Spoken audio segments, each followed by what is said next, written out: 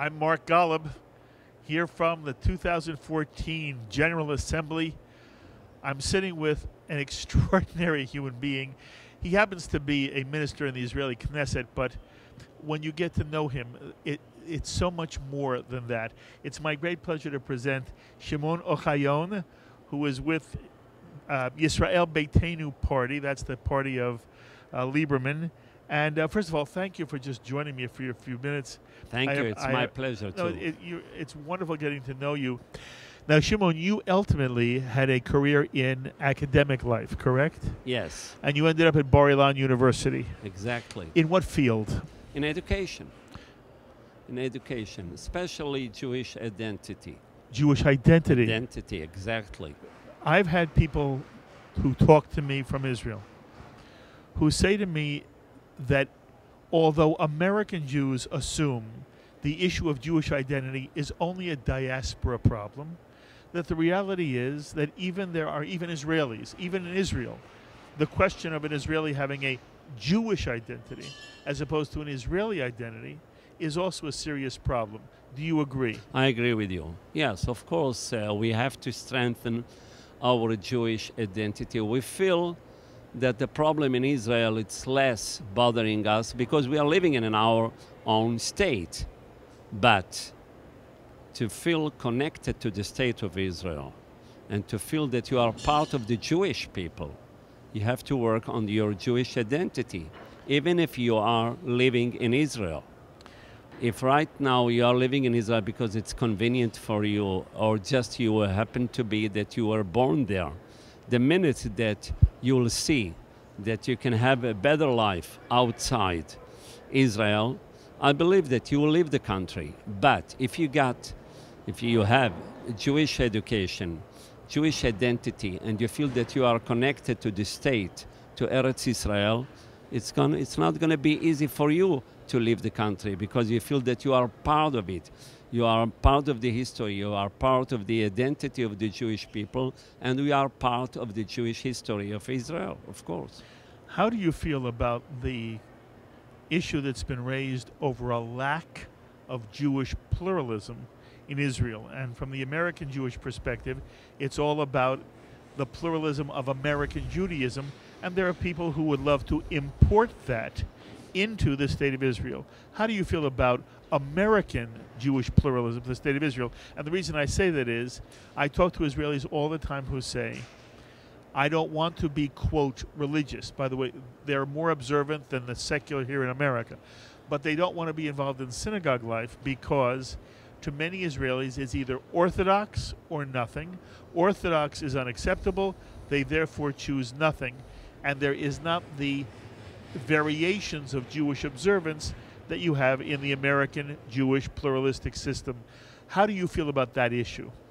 Well, I want to tell you that I'm proud of the fact that right now we have the law of conversion in Israel to help and to support people that came from the former Soviet Union.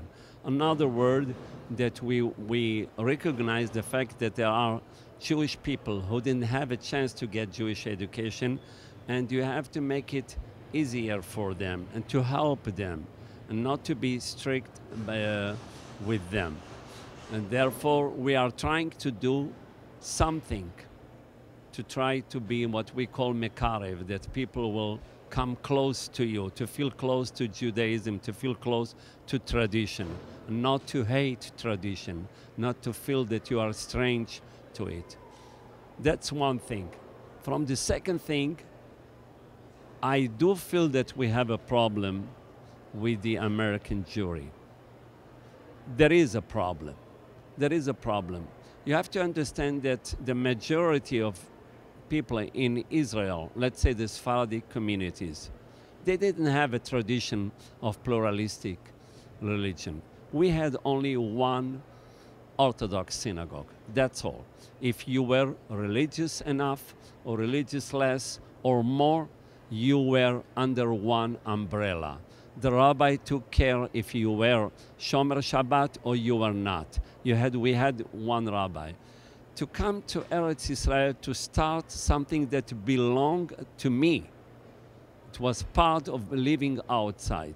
I can understand that we have when, in terms of social, if you want to build your community the style that you had in America, if it's on conservative or reform, but to unite, to make our people united and not Khalila, not God forbid, split, I don't think we have to bring the situation that we have outside. It's not going to be easy, but I don't want to see people trying to open books, especially with the Orthodox or the ultra-Orthodox. I'm not going to marry people from this section. I'm not going to be to interfere.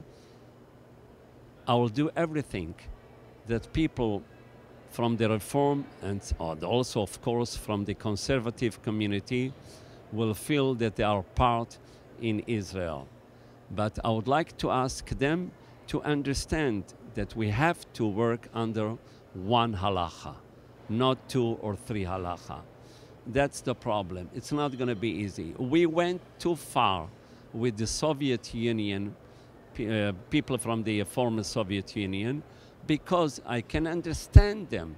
That for 70, 80 years, they didn't have a chance to practice any kind of Jewish life because of the Soviet government. But thank God, America is a free state. They can do everything to strengthen Jewish education. And sometimes I feel that the Jewish community, not all of them, spent enough, they didn't make the right investment in Jewish education. I appreciate your willingness to share your perspective. I want to move on. You were in academic life, and then you went into politics because you are part of Yisrael Beiteinu, Lieberman's party. Explain to me, number one, why did you leave the halls of academia for the Knesset, and why Yisrael Beiteinu? Well, to be honest with you, because I was involved with so many projects in education. Either it was with teachers, with the ultra-Orthodox that we wanted to bring them to the academy, with the Bedouins, with all kinds of projects in education. And probably in the party, the Yisrael Beiteinu, they were looking people from some kind of experience in education. So they offered to me, come join us and try to contribute what you are doing right now on a local basis, try to make it on a national. It happens to be that right now they told me that I was elected as a very an active member of the Knesset, one of the 9, the most activist, that we were selected, and especially in the education committee. And I came, thank you, and I came to the Knesset with a special target to concentrate on education. Mm-hmm. And most of my working in legislation, it's in education. We spoke off camera that one of the things that you are most involved in is working with Jews who came from the Arab countries, from the Arab world. First of all, for our audience, what's the difference between a Sephardi and Mizrahi Jew? Well, Sephardi, it's more connected to the tradition with Sfarad, with Spain. I believe that most of the countries that were close, let's say, for example, Morocco, Algeria, and Tunisia, they are connected to the tradition of Spain. People, Mizrahi, they have something that to do with the Mizrach, like, let's say, Iraq, Paras, and other countries. You also have been eloquent in identifying a problem that most American Jews are very unfamiliar with. Maybe the world is unfamiliar with them. The extent to which there were, in Arab countries, generations upon generations, hundreds of years of Jewish presence, which virtually ended as the State of Israel was created. Can you speak about that for a moment? Yes, of course.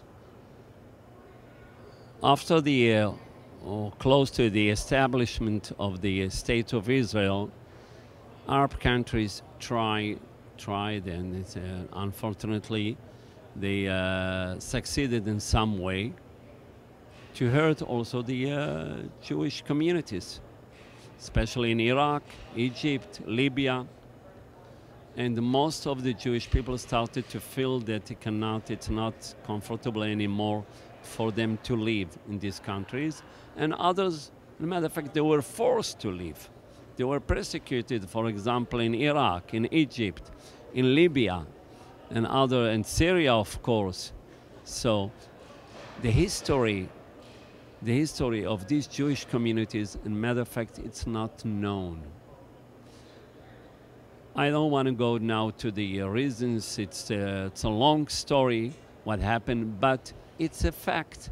The state of Israel never spoke about the fact that we had over 850,000 people that were recognized as refugees that left the Arab countries. They really didn't leave. They were thrown out. Yes. They were expelled. Well, they were expelled in some, most of the countries, and some, they felt it's time to leave because the whole situation has been changed, and the government, the regime, is something the French people left North Africa. So the protectorate government was not working anymore. There is a new government, and there is a big influence from the Middle East. So the whole atmosphere created some kind of fear that people felt that they have to leave the country and to move to Israel. It was wonderful for the state of Israel to have these Jews coming from the Arab world, because basically Israel was, I wouldn't say desperate, but for Israel to survive, we needed in Israel a larger and larger Jewish population. Yes. Of course, not only from the Arab countries. It was not. It was step by step. It was not easy because at that time the state of Israel could not afford to absorb and to bring all of them. So it was little by little, but most of them, and finally they came to Eretz Israel. And thank God, everything right now, every Jew that left, he is living in Israel with their own family and really involved in the state of Israel and the culture and living, etc., etc. Mm-hmm. By the way, it did not apply the same way to Iran. Well, in Iran till the Khomeini took over. Also, we had people, a large community, over 30,000 at that time, in the beginning of the 50s, that came from Iran to the state of Israel, and a lot of them stayed there because they didn't feel. Don't forget that Iran had at that time had a good relationship with the state of Israel, a very, very close relationship. So people, the Jewish people, felt that they are secured and they don't have anything to fear. Right now, we have also close to 30,000 people that are living in Iran. Jews who are now still Jews, living in of Iran. Course. There is a major Jewish community still in Iran. Yes. Which most American Jews don't realize. Yes. There's sort of this image that every Jew has left Iran, but it's not true. But in the other Arab countries, the majority, almost 100% of the Jewish people left. You have a few thousand, maybe 2,000 to 2,500 in Morocco, but the rest, you have a few people. In your mind, is there a political consequence to the fact that Jews had to leave, either because they were forced or out of fear? Basically, all of these Jews left Arab countries and came to the state of Israel. Is there any political consequence to that in your mind? And the reason I ask that is that we talk all the time about Palestinian refugees who left Eretz Yisrael as a result of 47, 48, 49. And sometimes people want to equate the Palestinians who left Eretz Yisrael during the War of Independence with the Jews from Arab lands who were forced to leave and left Arab lands virtually at the same time. And I don't know if it's a fair comparison, and I wanted to know your perspective. Well, of course, some, some point in a point of view that that you can compare the fact that people left their homes, left their properties, and they were accepted, they were welcomed to come to State of Israel. The opposite thing happened with the Arabs. Instead of helping all these refugees from Palestine at that time, they're trying to put them in a special camps for forever. In matter of fact, and instead of helping them, they wanted also this problem to stay forever. And the UNRWA, also the UN, helped this situation because 600,000 people became right now, according to the UN and to the UNRWA, about 5 million. 5 million refugees. If we weren't talking about something like 50, 60 years ago, we could help these people the same way. The State of Israel helped people that left the Arab countries the same way that other states all over the world, when they have people moving from the one country to the another country, they help them. They to settle in the new country. The opposite happened with the Palestinian refugees. I want you to help me understand this. And obviously, I come at this from a decidedly Israeli Jewish bias. But I want to see if I want to be as fair as I can be to the argument. The Jews in Arab lands who, for any number of reasons, left those Arab lands, very often thrown out of those Arab lands, basically were going home. They were going to a place that already was saying, Baruch haba, welcome. You're coming home. Yeah. The same is not true for the Arabs who were leaving Palestine during the 47, 48, 49 years. There was no home for them to go to. There was no Arab state saying, welcome, Baruch haba. No. It was not a symmetry. And that the reason why a refugee problem was created for the Arabs when there was none for the Jews was that the entire context was night and day.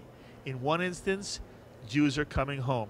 In the other instances, Arabs, they were not called Palestinians at that point, Arabs were fleeing from what they thought was their home. And there was no other country, no Arab country, which would have been home to them. So we might say, why wasn't the Arab world more welcoming of people who are losing their home? But there is not a symmetry between what happened to the Jews who were forced to leave Arab countries and came to Eretz Yisrael with Palestinians who were forced in their minds, for whatever reason, to leave their homes and go where? Okay. So I don't understand the symmetry. Okay. Now let me explain to you. We have about 22 Arab countries. 22 Arab countries. They have the same religion, the same language, the same history, the same culture, the same poetry, the same music, the same everything. There is no problem for them to accept them, to absorb them, to be part. There is no problem.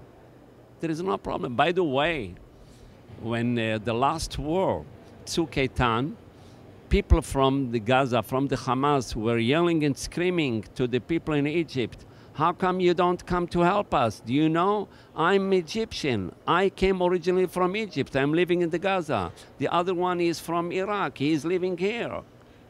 In other words, they are part of the Arab world, of the Arab culture. They are also the Muslim religion.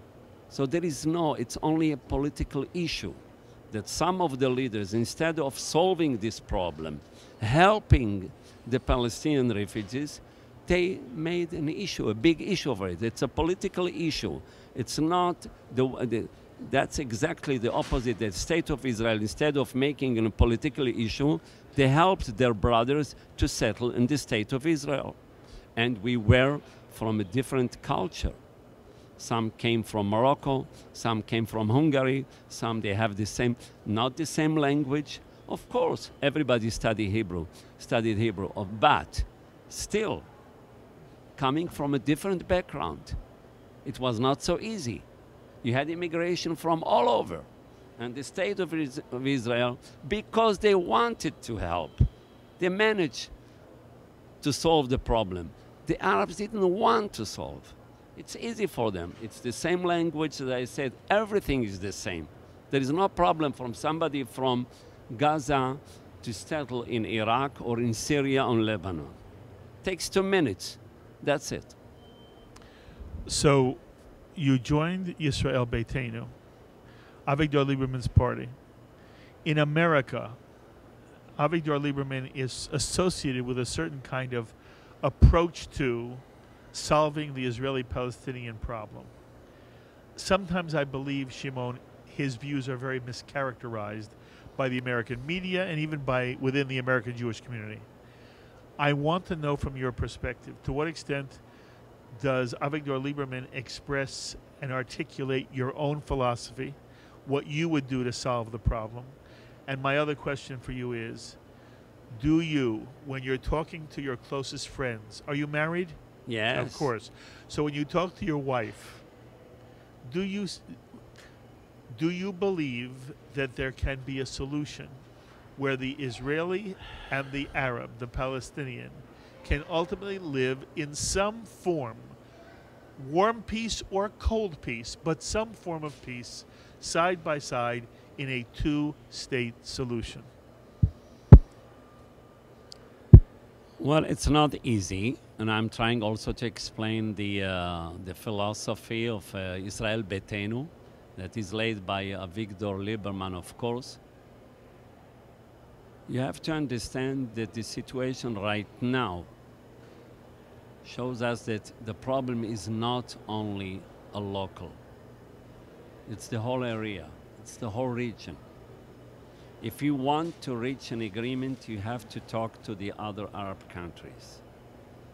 You cannot talk about, for example, you think the problem is between Palestinian and the state of Israel? What's going on also with the Arabs in Israel? Look at what's happening now for the last 2 or 3 weeks. In another word, if you want to solve the problem, really solve the problem, the question is not two states. What do you mean two states? Okay, we'll give one state to the Palestinians. What about the rest? Maybe the Bedouins tomorrow, they will ask for autonomy in the Negev. Maybe 52% of the Galil will give it also to the Arab that are living in Israel. And where is exactly my Jewish state? Talking about two separate states without looking and the whole overall situation, what's going on in the region, solving all the problems together. For example, if some of the Arabs in Israel, they feel that they are Palestinians, part of the Palestinians, let's ask them to be part of the Palestinian state. They can stay in the same place. Let us have the people that are living now in Judea and Samaria be part of the state of Israel. And for example, the Wadi Ara, the Mishulash, all these triangle where all the Israeli Arabs, I heard them saying that they are part of they are Palestinians. When you ask for their identity, they say, I'm Palestinian, I'm Arab, I'm also a citizen of the state of Israel. So if you want to solve the problem, you have to think about talking with all the Arab countries in the area. It's a solution that has to be part of the whole region. And the second thing is that, of course, that meanwhile, of course, we have to live together. We have to live together. We have to spend time to work and try to prevent the incitement. You cannot talk about peace when you go to their schools, in the Arab schools, that you see how much they hate educate their children. If you compare the curriculum in our school and the curriculum in their schools, you see a tremendous gap. So if we want to talk about peace, let's first of all try to change the atmosphere in education. Let's prepare ourselves. Let's prepare the next generation. Unless it's something that, people said, let's leave Lebanon. Now we left Lebanon. You have Hezbollah there. And they are frightening us what the next war will be, much more terrible than Tzuk Eitan. We left Gaza. We left the Gush Katif. We got thousands of rockets. You cannot run away and just believe in two words, two separate states, and peace, and peace now, and peace. What about peace tomorrow? Peace or just for a moment? To bluff myself? To cheat myself? Why? I have responsibility for the next generation. And we have to think about the next generation. We want to live in peace. We were educated to live. The Jewish people always were educated to live in peace. We want, but we don't want to cheat ourselves. I think it's really... I understand. So are you optimistic either in the short term or the long term? Oh, I'm always optimistic. I'm trying to do everything that we have to do everything. I want to know but, if you let's say exactly. I think that's a combination of realistic and optimistic, and not pessimistic. Yes. I think there is a difference between being realistic and just talking about pessimistic. We want the peace, but we don't want our children, the next generation, to pay the price. Yes. We have to think about and to give them a real peace, to prepare them for a real peace. There's so much more to yet talk to you about. I hope you'll let me have another time with you. I want to talk about the work you're doing, documenting the life of Jews who are from both Sephardic countries and Mizrahi countries. You're also doing wonderful work for teachers in the state of Israel, and the way teachers are being treated. It's a difficult problem for the state of Israel, correct? So there's much more for us to talk about. But I wish you kol tuv v'hatzlacha. You're a wonderful, wonderful spokesperson for the state of Israel. It's been a delight getting to know you. So please promise me we'll have more. Of course. Thank you very, very much. Thank you very much. Thank you, Mark. Thank you. Shimon Ohayon, who is a member of the Israeli Knesset, member of the Yisrael Beiteinu party, here at the 2014 General Assembly.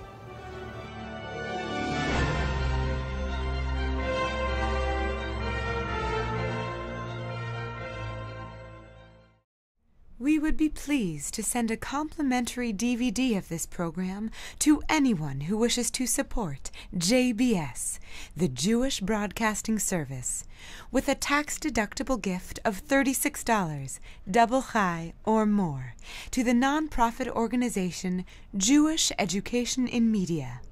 Simply visit the JBS homepage and click on the Donate button to make a donation by PayPal or your credit card. And please indicate the program for which you would like a DVD. Or you can send your tax-deductible check made out to GEM, Post Office Box 180, Riverdale Station, Bronx, New York 10471.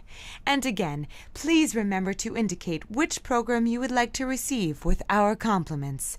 And we thank you for your kind support.